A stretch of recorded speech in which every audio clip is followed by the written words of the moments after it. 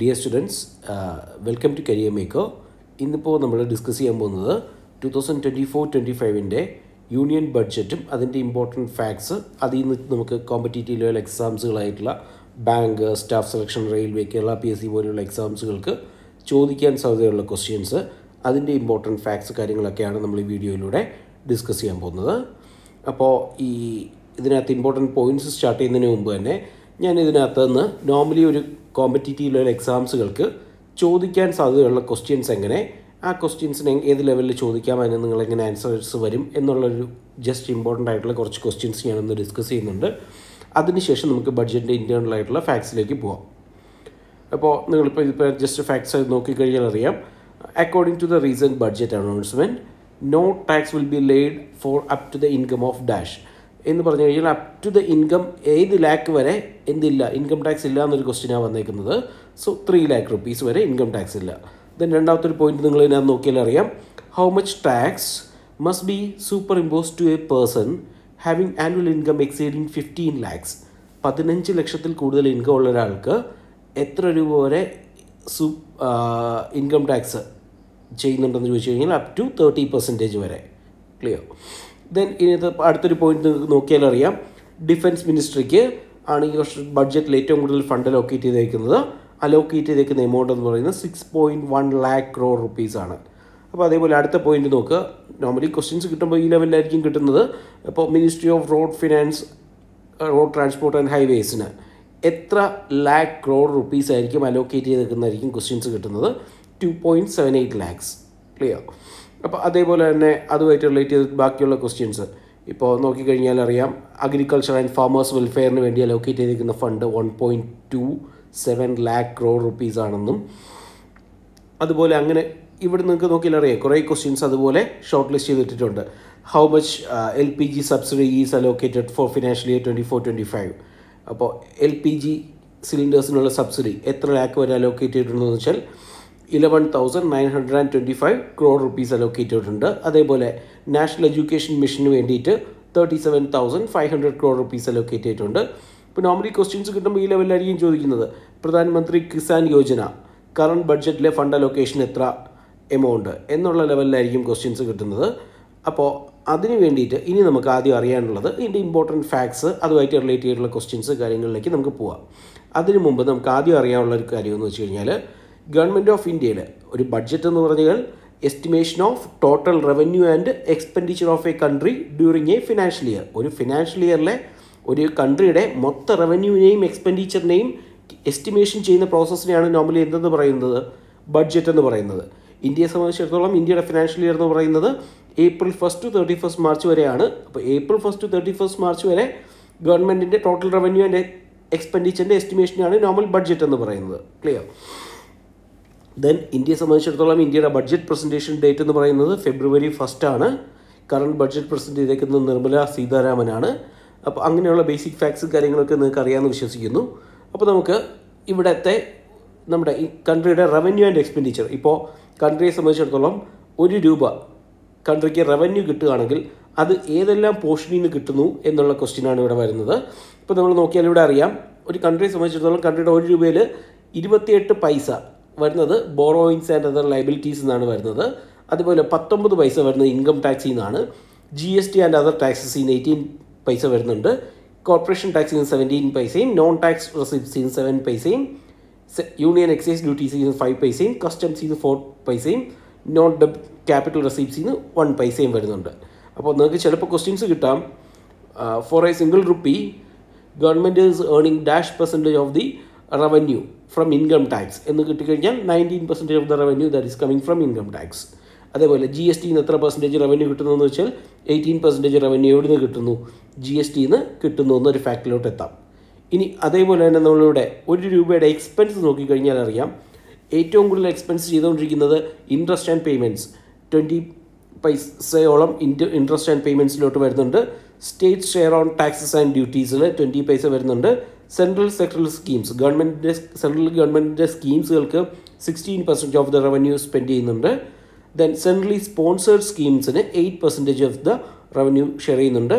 Finance commission and other ട്രാൻസ്ഫേഴ്സിന് 8%, ഡിഫൻസിന് 8%, subsidiaries ആയിട്ട് 6%, പെൻഷൻസിന് 4% and other expenditures 9%. ഇങ്ങനെയാണ് ഒരു രൂപയുടെ എന്ത് വരുന്നത് റവന്യൂ ആൻഡ് എക്സ്പെൻഡിച്ചറിൻ്റെ കാൽക്കുലേഷൻ മെത്തേഡ്സ് വരുമ്പോൾ കാണുന്നത്.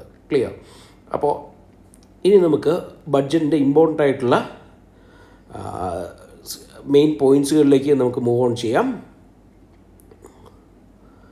അപ്പോൾ ഇൻകം ടാക്സിൻ്റെ സ്ലാബിൽ എന്തെങ്കിലും ചേഞ്ച് വന്നിട്ടുണ്ടോ എന്ന് ചോദിച്ചു കഴിഞ്ഞാൽ കഴിഞ്ഞ വർഷത്ത് വെച്ച് നോക്കുമ്പോൾ ഈ വർഷവും ഇൻകം ടാക്സിൻ്റെ സ്ലാബുകളിൽ എന്ത് വന്നിട്ടില്ല, ഒരു ചേഞ്ചസും വന്നിട്ടില്ല. അപ് ടു 3 lakh rupees വരെ ടാക്സ് ഇല്ലാത്ത ഇൻകം ആണ്.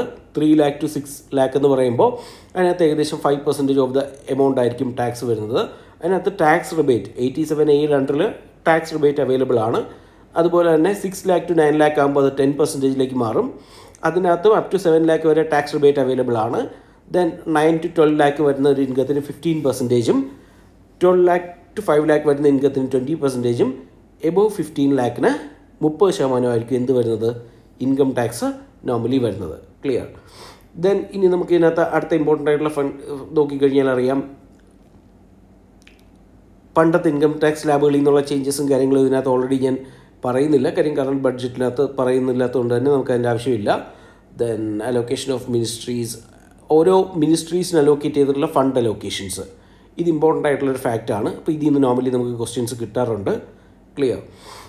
അപ്പോൾ ഡിഫൻസ് മിനിസ്ട്രിക്കാണ് ഏറ്റവും കൂടുതൽ ഫണ്ട് അലോക്കേഷൻ ചെയ്തേക്കുന്നത്, 6.1 lakh crore rupees. Then ministry of transport and ഹൈവേസിന് 2.7 lakh crore rupees allocate ചെയ്തിട്ടുണ്ട്.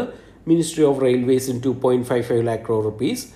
And ministry of consumer affairs, food and public ഡിസ്ട്രിബ്യൂഷന് 2.13 lakh crore rupees. Ministry of home അഫയേഴ്സിന് 2.03 lakh crore rupees. Ministry of Rural Development 1.77 lakh crore rupees. Ministry of Chemicals and Fertilizers 1.68 lakh crore rupees. Ministry of Communication 1.37 lakh crore rupees. And Ministry of Agriculture and Farmers Welfare 1.27 lakh crore rupees.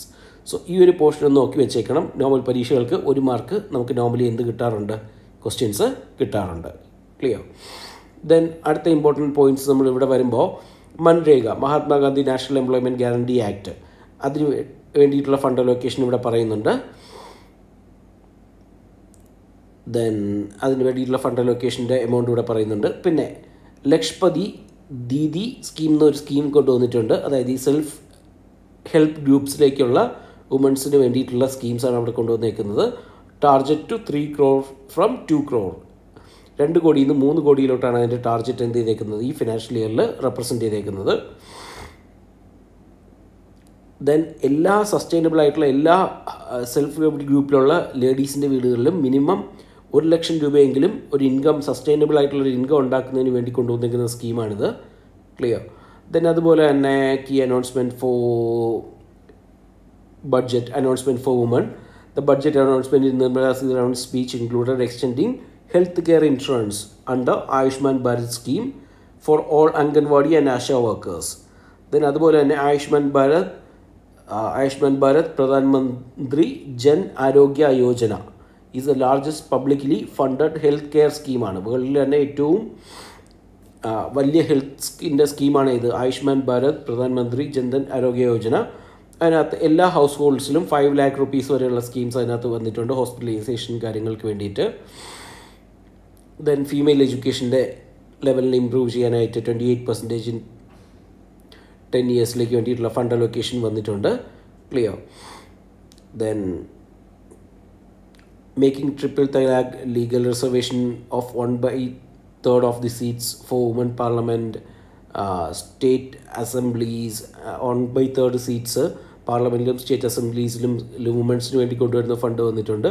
Or 70% of the house are under Pradhan Mantri Awas Yojana. Means then ഗവൺമെൻറ്റിൻ്റെ അടുത്തൊരു point നോക്കാം. Government to setup 21 lakh crore corpus four tech സേവി youth. അതായത് യൂത്തിൻ്റെ technical അപ്ഡേഷനും അവർക്ക് വേണ്ടിയിട്ടുള്ള innovation സപ്പോർട്ടിനും ഒക്കെ വേണ്ടിയിട്ട് 21 lakh crore rupees allocate ചെയ്തിട്ടുണ്ട്. Clear?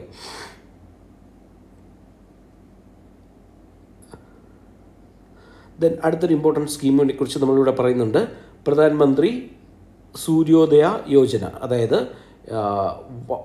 1 crore house ഹോൾഡ്സിൽ solar പ്ലാൻസുകൾ വെച്ചിട്ട് അവർക്ക് എന്തുണ്ടാക്കുന്നു, ഇലക്ട്രിസിറ്റി ഉണ്ടാക്കുന്നു. അതായത് ഓരോ വീടുകളിലേക്കും അറൗണ്ട് ഒരു 15,000 to 18,000 റുപ്പീസ് ആനുവലി സേവ് ചെയ്യാൻ പറ്റുന്ന രീതിക്ക് ഇലക്ട്രിക് മീൻസ് സോളാറിൽ നിന്ന് ഇലക്ട്രിസിറ്റി ഉണ്ടാക്കുന്ന പ്രോജക്റ്റാണത്. ദെൻ പിന്നെ പറയുന്നുണ്ട് ഇന്ത്യയെ സംബന്ധിച്ചിടത്തോളം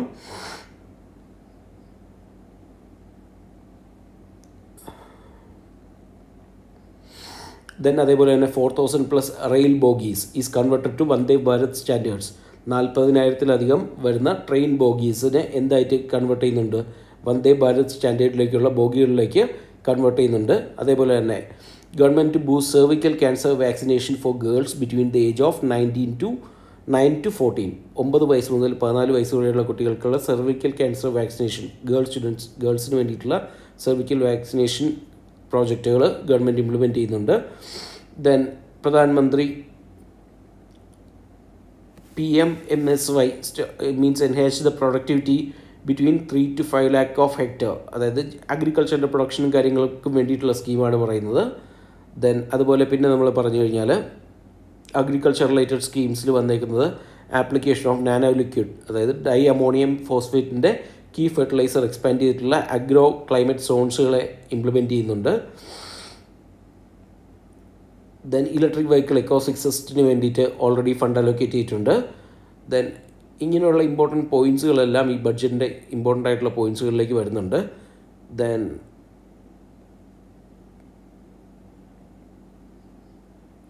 അതുപോലെ തന്നെ ഗവൺമെൻറ്റിൻ്റെ ഇവിടുത്തെ എക്സ്പെൻഡിച്ചേഴ്സിൻ്റെ കണക്കുകളും കാര്യങ്ങളും ഇവിടെ പറയുന്നുണ്ട്. 2024 ഗവൺമെൻറ് എസ്റ്റിമേഷൻ ചെയ്തേക്കുന്നത് സബ്സിഡി ആയിട്ടുള്ള എമൗണ്ടുകൾ, അതേപോലെ തന്നെ ഓരോ സെക്ടറിൽ കൊടുക്കാനുള്ള എമൗണ്ടുകളും കാര്യങ്ങളും എല്ലാം ഇതിനകത്ത് പറയുന്നുണ്ട്. അതേപോലെ തന്നെ ഓരോ റവന്യൂ റെസീപ്റ്റ്സ് ആൻഡ് എക്സ്പെൻഡിച്ചറിൻ്റെ കാര്യങ്ങൾ ഇവിടെ പ്രോപ്പറായിട്ട് എന്ത് ചെയ്യുന്നുണ്ട്, മെൻഷൻ ചെയ്യുന്നുണ്ട്. അപ്പോൾ അതുപോലെ തന്നെ റെയിൽവേ ബഡ്ജറ്റിനകത്ത് വരുന്നിട്ടുള്ള കാര്യങ്ങൾ, റെയിൽവേയുടെ 2022-23 ടോട്ടൽ റവന്യൂ പറയുന്നുണ്ട്. ഏകദേശം 2,517 കോടിയായിരുന്നു. 2023-24 അത് വന്നേക്കുന്നത് 2,210 കോടിയായിരുന്നു. 2024-25 നമ്മൾ എസ്റ്റിമേറ്റേഷൻ ചെയ്ത് വെച്ചേക്കുന്നത് 2,800 കോടി രൂപയാണ്. ഇങ്ങനെയുള്ള ഡീറ്റെയിൽസും കാര്യങ്ങളും എല്ലാം ഇതിനകത്ത് നോർമലി പറയുന്നുണ്ട്. അപ്പോൾ നിങ്ങൾക്ക് ഞാൻ ഈ പറഞ്ഞ പോയിൻറ്റ്സിനെ കൂടാതെ നിങ്ങൾക്ക് ബാക്കിയുള്ള പോയിൻറ്റ്സുകൾ, കുറേ പോയിൻറ്റ്സുകൾ നിങ്ങൾക്ക് എന്ത് ചെയ്യാൻ പറ്റും, ഇതിനകത്തുനിന്ന് ഒരു വീഡിയോ ക്ലാസ്സിനേക്കാൾ കൂടുതലായിട്ട് നിങ്ങൾക്ക് ഈ PDF വായിക്കുമ്പോൾ നിങ്ങൾക്ക് കുറച്ചും കൂടി ബെറ്ററായിട്ട് ഇതിൻ്റെ പോയിൻറ്റ്സുകളും കാര്യങ്ങളും കൂടി കുറച്ചും കൂടി ബെറ്ററായിട്ട് കിട്ടും. ക്ലിയർ? അപ്പോൾ അതിന് വേണ്ടിയിട്ട് ഈ PDF വേണ്ടിയിട്ടുള്ള ടെലിഗ്രാം ചാനലിൻ്റെ ലിങ്ക് ഈ വീഡിയോയുടെ കമൻറ്റ് ബോക്സിൽ ഫസ്റ്റ് ടൈം ടാഗ് ചെയ്യുന്നുണ്ട് ആ ടെലിഗ്രാം ചാനലിൽ. അപ്പോൾ ഈ PDF ഡീറ്റെയിൽ ആയിട്ട് അതിനകത്തുണ്ടാവും. ആവശ്യമുള്ള സ്റ്റുഡൻസിന് ആ PDF എന്ത് ചെയ്യാൻ പറ്റും, ഡൗൺലോഡ് ചെയ്ത് ആ PDF വായിച്ച് നോക്കാൻ പറ്റും. ഓക്കെ, അപ്പോൾ ഈ വീഡിയോ ഇഷ്ടപ്പെട്ട് കാണുമെന്ന് വിചാരിക്കുന്നു. അപ്പോൾ താങ്ക് യു ഓൾ.